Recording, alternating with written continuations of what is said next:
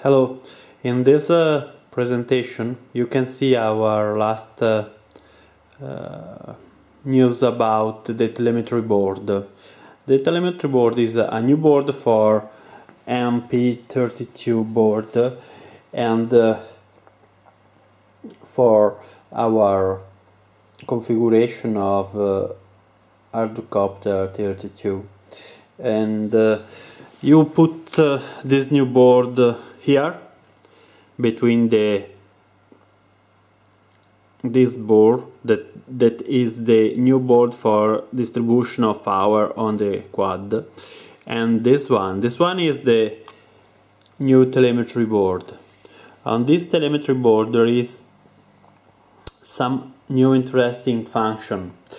You have the possibility to take the information about the voltage and about the current using the distribution board. On distribution board there is voltage control and current control. This information is putting on this connector and going inside the multipilot, so the multipilot know exactly what is the voltage and what is the current that are used by the motors. Okay, so the multipilot is connected with the telemetry board by a serial bus. This serial bus uses Mavlink for transmit the information to the telemetry board. Telemetry board can communicate the telemetry information by three ways. The first way is using video. Okay, video overlay.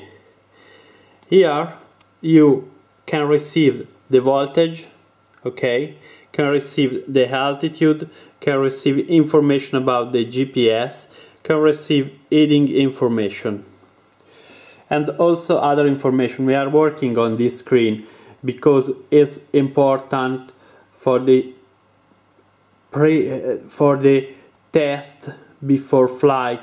Check if all the sensor is okay on the multipilot. And the other channel is the JetiBox. JetiBox is very interesting tools because with the standard radio, bidirectional radio, okay, you can connect the telemetry board.